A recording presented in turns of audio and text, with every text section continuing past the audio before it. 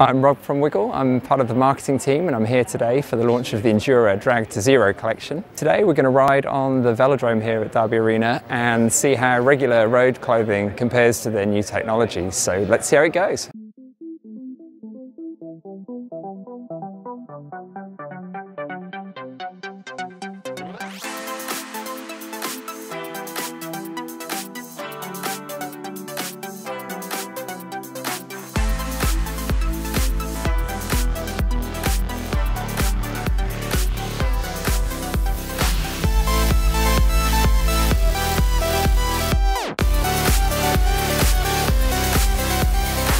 So I just finished doing a few laps in the Drag2Zero suit.